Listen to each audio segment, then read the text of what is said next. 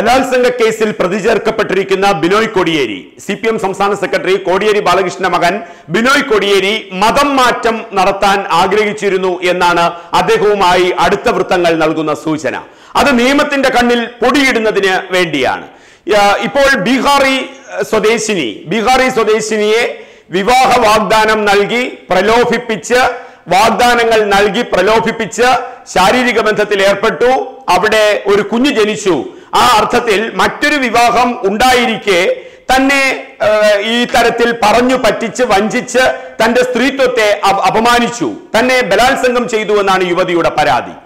ഈ കാര്യങ്ങൾ അവിടെ കേരളത്തിൽ ഈ ബിനോയ് കൊടിയേരിയുടെ അച്ഛൻ കോടിയേരി ബാലകൃഷ്ണനും അമ്മ വിനോദിനി ബാലകൃഷ്ണനും കൂടി ചേർന്നുകൊണ്ട് ബിനോയ് കൊടിയേരിക്ക് വിവാഹം അവർ കുടുംബപരമായി അറിഞ്ഞുകൊണ്ട് വിവാഹം നടപ്പാക്കുമ്പോൾ ബിനോയ് കൊടിയേരിക്ക് താൻ നേരത്തെ ഈ യുവതിക്ക് നൽകിയിട്ടുള്ള വാഗ്ദാനവും അതോടൊപ്പം ആ യുവതിയുമായി ചേർന്നുള്ള ജീവിതവും അവരോടൊപ്പം വിവാഹത്തിന്റെ കാര്യങ്ങളുമൊക്കെ കൃത്യമായ സൂചനകളായി നിലനിൽക്കുകയും ചെയ്തിരുന്നു. അതുണ്ടാക്കുന്ന നിയമപ്രശ്നങ്ങൾ കൃത്യമായും ബിനോയ് കൊടിയേരിക്ക് അറിയാമായിരുന്നു, അടുത്ത സുഹൃത്തുക്കൾക്ക് അറിയാമായിരുന്നു.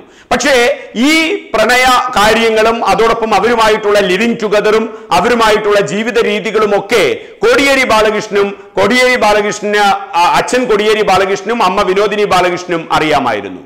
പക്ഷേ അവർ അതിനോട് ഒരിക്കലും അനുകൂലമായിട്ടുള്ള നിലപാടല്ല സ്വീകരിച്ചത്. അത് സ്വീകരിക്കാൻ കാരണം അന്ന് കോടിയേരി ബാലകൃഷ്ണൻ കേരളത്തിന്റെ ആഭ്യന്തര വകുപ്പ് മന്ത്രിയാണ്. സ്റ്റാറ്റസ് കോ പ്രൊസീഡിംഗ്സ് ഒക്കെ വലിയ തോതിൽ നിൽക്കുമ്പോൾ ഒരു ബീഹാറിൽ നിന്നുള്ള ഇതര മതസ്ഥയായ എന്ന രീതിയിൽ ബിനോയ് കൊടിയേരി അവതരിപ്പിക്കുന്ന, അതോടൊപ്പം തന്നെ ഗൾഫിലെ ഡാൻസ് ബാറുകളിൽ ഡാൻസ് ഉപജീവന മാർഗമായി, ക്യാബറ ഡാൻസ് അടക്കമുള്ളവ ഉപജീവന മാർഗമായി കൊണ്ടു നടക്കുന്ന ഒരു പെൺകുട്ടിയെ, ഒരു യുവതിയെ തന്റെ മരുമകളായി അംഗീകരിക്കാൻ കോടിയേരി ബാലകൃഷ്ണനോ വിനോദിനി ബാലകൃഷ്ണനോ ഒരിക്കലും തയ്യാറല്ലായിരുന്നു. അതേസമയം ബിനോയ് കൊടിയേരിയെ സംബന്ധിച്ചിടത്തോളം താൻ അകപ്പെടാൻ പോകുന്ന നിയമക്കുരുക്കുകളെ കുറിച്ച്, താൻ അകപ്പെടാൻ പോകുന്ന വളരെ നിയമപരമായിട്ടുള്ള പ്രതിസന്ധിയെ കുറിച്ച് തികഞ്ഞ ബോധവാനായിരുന്നു. അദ്ദേഹത്തിന്റെ അടുത്ത സുഹൃത്തുക്കളോട്, ബിനോയ് കൊടിയേരി അടുത്ത സുഹൃത്തുക്കളോട് പറയുകയും ചെയ്തിരുന്നു, അവരെ ഞാൻ വിവാഹം കഴിച്ചതാണ്, അവരിൽ താൻ കുടുംബസമേതം മുന്നോട്ട് ജീവിക്കുന്നതാണ്, പല പല രേഖകളിലും താൻ അവരുടെ ഭർത്താവാണ് എന്ന് സ്വമേധയാ താൻ ഒപ്പിട്ട് നൽകിയിട്ടുണ്ട്. മാത്രവുമല്ല നിരവധി രജിസ്റ്ററുകളിൽ താൻ ഭർത്തൃസ്ഥാനത്ത് നിന്നുകൊണ്ടുള്ള ഒപ്പുകളുണ്ട്, അഫിഡവിറ്റ്സ് ഉണ്ട്. ഈ രീതിയിലാണ് കാര്യങ്ങൾ മുന്നോട്ട് പോയത്. അപ്പോൾ ഇനി മറ്റൊരു വിവാഹത്തിന് അച്ഛൻ നിർബന്ധിക്കുമ്പോൾ, അമ്മ നിർബന്ധിക്കുമ്പോൾ അവർ തന്റെ പ്രണയത്തെ ഒരിക്കലും അംഗീകരിക്കാതിരിക്കുകയും ഈ ബീഹാറി യുവതിയെ അംഗീകരിക്കാതിരിക്കുകയും ചെയ്യുമ്പോൾ ഞാൻ അകപ്പെട്ടു പോകുന്ന ചില പ്രതിസന്ധികളുണ്ട് എന്ന് ബിനോയ് കൊടിയേരി അടുത്ത സുഹൃത്തുക്കളോട് പറഞ്ഞിട്ടുണ്ടായിരുന്നു. അത് നിയമപരമായി കൂടി ബിനോയ് കൊടിയേരി നേരിടുന്ന സന്നിഗ്ധ ഘട്ടമാണ്. അവിടെ വിവാഹം കഴിഞ്ഞു. തലസ്ഥാനത്ത് വെച്ചാണ് ഗംഭീരമായ വിവാഹം ഒരുങ്ങിയത്. ഡോക്ടർ ചേർത്ത് പേരുള്ളതായിരുന്നു വധു. സാമ്പത്തികമാകട്ടെ, അതോടൊപ്പം വിദ്യാഭ്യാസപരമാകട്ടെ, സോഷ്യൽ സ്റ്റാറ്റസ് കോ ആകട്ടെ, എല്ലാം കോടിയേരി ബാലകൃഷ്ണനും വിനോദിനി ബാലകൃഷ്ണനും സംതൃപ്തി നൽകുന്ന രീതിയിലാണ് ആ വിവാഹം നടന്നത്. അപ്പോൾ ബിനോയ് കോടിയേരി ബാലകൃഷ്ണന്റെയും അച്ഛൻ കോടിയേരി ബാലകൃഷ്ണന്റെയും അമ്മ വിനോദിനി ബാലകൃഷ്ണന്റെയും സമ്മർദ്ദത്തിന്, കുടുംബത്തിന്റെ സ്റ്റാറ്റസ് കോ പുലർത്തുന്നതിന് വേണ്ടി, അച്ഛന്റെ സ്റ്റാറ്റസ് കോ പുലർത്തുന്നതിന് വേണ്ടി, അമ്മയുടെ സ്റ്റാറ്റസ് കോ പുലർത്തുന്നതിന് വേണ്ടി വഴങ്ങിക്കൊടുത്തു എന്നുള്ളതാണ് ബിനോയുമായി ബന്ധപ്പെട്ട അടുത്ത വൃത്തങ്ങൾ പറയുന്നത്. അവിടെ നിയമപരമായി ഉണ്ടാകുന്ന കുരുക്കുകൾ, ആ കുരുക്കുകളെ അതിജീവിക്കുന്നതിന് വേണ്ടി ഒരു ഘട്ടത്തിൽ സമ്മർദ്ദം വല്ലാണ്ടായപ്പോൾ, വിവാഹമൊക്കെ കഴിഞ്ഞതിന് ശേഷം ആ വിവാഹം അറിയുന്ന ഈ ബീഹാറിൽ ബലാത്സംഗത്തിന് പരാതി കൊടുത്ത യുവതി വലിയ പ്രശ്നങ്ങൾ ഉണ്ടാവുകയും ആ ആദ്യത്തെ റിലേഷൻഷിപ്പ് താളം തെറ്റുകയും ഒക്കെ ചെയ്യുന്ന അവസ്ഥയിലേക്ക് വരുമ്പോൾ ബിനോയ് കൊടിയേരിക്ക് മനസ്സിലായി താൻ നിയമപരമായി കുരുങ്ങാൻ പോകുന്ന അവസ്ഥ. അപ്പോൾ മതം മാറ്റത്തിന്റെ രീതി ബിനോയ് കൊടിയേരി തന്റെ അടുത്ത സുഹൃത്തുക്കളുമായും അഭിഭാഷകരുമായും ചർച്ച ചെയ്തു എന്നാണ് ഇപ്പോൾ പുറത്തുവരുന്ന വാർത്ത. അത് നിയമപരമായി മാറാനാണ്. കാരണം ഒരു ഹിന്ദു വിശ്വാസിയായ ഒരാൾക്ക് ബഹുഭാര്യാത്വം നിയമത്തിൽ അംഗീകരിക്കുന്നില്ല. അപ്പോൾ നേരത്തെ ലിവിംഗ് ടുഗദർ എന്നുള്ള രീതിയിൽ ഒരു സ്ത്രീയുമായി ബന്ധം സ്ഥാപിക്കുക, അവരുമായി ലൈംഗിക ബന്ധത്തിൽ ഏർപ്പെടുക, ആ രീതിയിൽ കുടുംബപരമായി ഭർത്തൃസ്ഥാനത്ത് വെച്ചുകൊണ്ട് നിരവധി ഡോക്യുമെന്റുകളിൽ വിനോദിനി ബാലകൃഷ്ണൻ എന്ന പേര് എഴുതി ചേർക്കുക, രണ്ടുപേരും കൂടി അക്കൗണ്ടുകളിൽ ഒപ്പിടുക തുടങ്ങി നിരവധി തെളിവുകൾ ഇതിനെതിരെ ആയിട്ട് ഈ ആദ്യ ഭാര്യ എന്ന് അവരെ വിശ്വസിപ്പിച്ചു എന്നാണ് അവർ പറയുന്നത്. അങ്ങനെയാണെങ്കിൽ ആദ്യ ഭാര്യ ഈ ബീഹാറുകാരിയാണ്. അവരുമായി ചേർന്നുകൊണ്ട് ബിനോയ് കൊടിയേരിക്ക് ഉണ്ട്. അടുത്ത രണ്ടാമത്തെ വിവാഹം വരുന്നു. ഫലത്തിൽ ഏതു തരത്തിൽ എടുത്തു കഴിഞ്ഞാലും ബീഹാറുകാരി പെൺകുട്ടിയുമായി ബന്ധപ്പെട്ടാണെങ്കിലും കുറ്റകരമാണ്. രണ്ടാമത് ഡോക്ടർ എ എന്നുള്ള ആ പെൺകുട്ടിയെ കോടിയേരി ബാലകൃഷ്ണന്റെയും അതോടൊപ്പം വിനോദിനി ബാലകൃഷ്ണന്റെയും അനുഗ്രഹാശിസുകളോടുകൂടി വിവാഹം കഴിച്ച കേരളക്കാരി പെൺകുട്ടിയായാലും ബിനോയ് കൊടിയേരിയെ സംബന്ധിച്ചിടത്തോളം ബിനോയ് കൊടിയേരി നിയമത്തിന്റെ മുന്നിൽ കുടുങ്ങും എന്നുള്ളത് അവസ്ഥയാണ്. കാര്യം അഴിയെണ്ണും എന്നുള്ളത് അവസ്ഥയാണ്.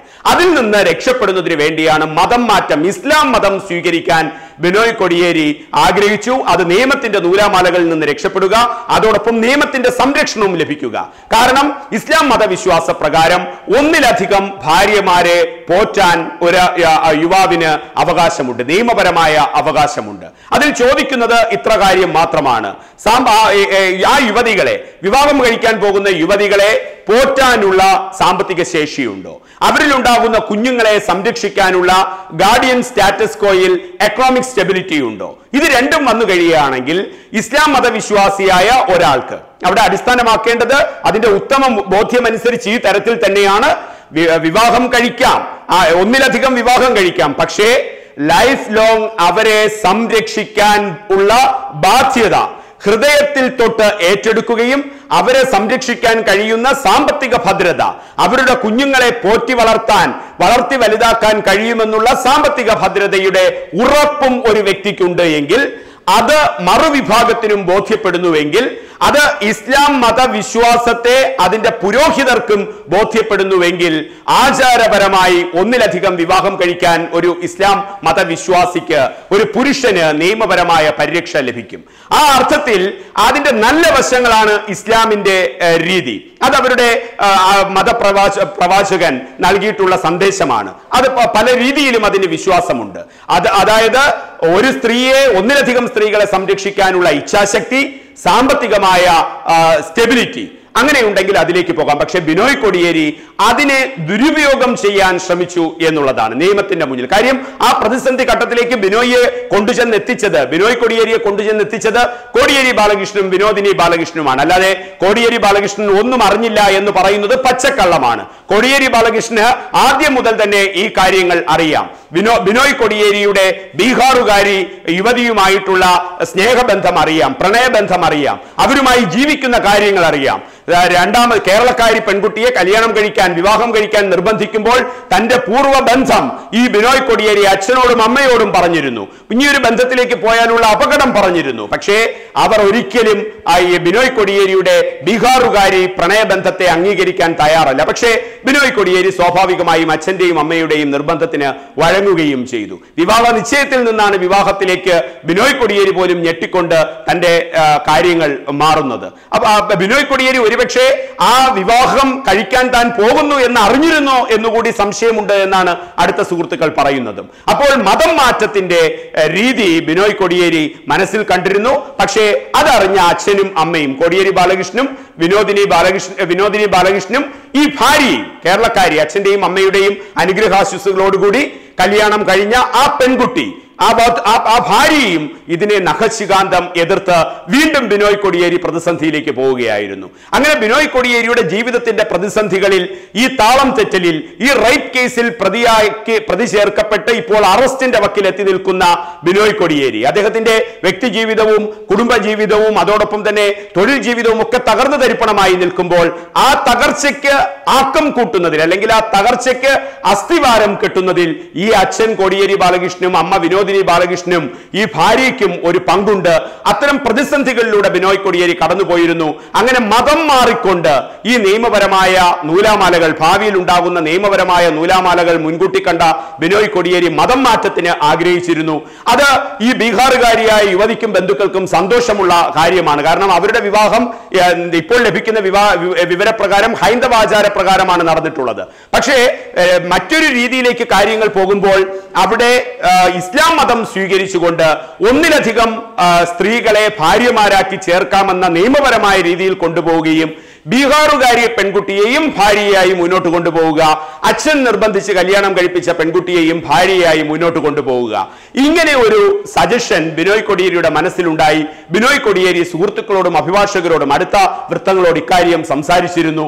അച്ഛനും അമ്മയ്ക്കും ഈ സൂചന നൽകിയിരുന്നു. പക്ഷേ ബിനോയ് കൊടിയേരി രക്ഷപ്പെടാൻ ആഗ്രഹിച്ച, ബിനോയ് കൊടിയേരി തനിക്ക് വരാൻ പോകുന്ന, തന്റെ തലയ്ക്കുമീതെ തൂങ്ങുന്ന ഈ നിയമത്തിന്റെ വാള് മാറ്റിവെക്കാൻ വേണ്ടി ഈ മതം മാറ്റം, ഇസ്ലാം മതം സ്വീകരിക്കാനുള്ള ബിനോയ് കൊടിയേരിയുടെ ആഗ്രഹത്തെ ബിനോയ് കൊടിയേരിയുടെ കുടുംബം, അച്ഛനും അമ്മയും ഭാര്യയും ഉൾപ്പെട്ട കുടുംബം തടഞ്ഞു എന്നും അങ്ങനെയുള്ള ആ പഴുതുകൂടി ബിനോയ് കൊടിയേരിക്ക് അടച്ചിടേണ്ടി വന്നു. അല്ലാതിരുന്നുവെങ്കിൽ, ബിനോയ് കൊടിയേരി ഇസ്ലാം മതം സ്വീകരിച്ചിരുന്നുവെങ്കിൽ ഈ ബീഹാറി യുവതിയെയും സംരക്ഷിക്കാൻ കഴിയും. ഔദ്യോഗികപരമായി, നിയമപരമായി ഈ കേരളക്കാരി അച്ഛനും അമ്മയും ഒരുക്കി കൊടുത്ത വിവാഹത്തിലെ വധുവിനെയും ഭാര്യയായി മുന്നോട്ട് കൊണ്ടുപോയി നിയമത്തിന്റെ നൂലാമാലകളിൽ നിന്ന് രക്ഷപ്പെടാൻ, അതിൽ നിന്ന് ആ പഴുതുകൾ, തനിക്ക് നേരെ എന്തെങ്കിലും ഭാവിയിൽ ഉയർന്നു വന്നേക്കാവുന്ന പഴുതുകൾ അടയ്ക്കാൻ, പ്രത്യേകിച്ചും ഈ ബീഹാറുകാരി കേരളത്തിലെ വിവാഹം അറിഞ്ഞത് മുതൽ പ്രശ്നമുണ്ടാക്കുന്നു, തന്നെ വഞ്ചിച്ചു എന്നവർ പറയുന്നു, അതുമുതൽ അവർ അസ്വാഭാവികതയിലേക്ക് കാര്യങ്ങൾ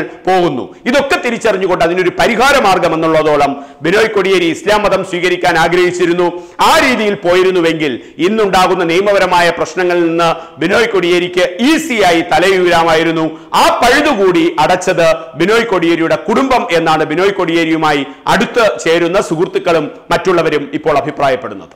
കൂടുതൽ വാർത്തകൾക്കും വിശേഷങ്ങൾക്കുമായി ഞങ്ങളുടെ യൂട്യൂബ് ചാനൽ സബ്സ്ക്രൈബ് ചെയ്യൂ. നോട്ടിഫിക്കേഷൻ ലഭിക്കാനായി താഴെ കാണുന്ന ബെൽ ബട്ടൺ ക്ലിക്ക് ചെയ്യൂ.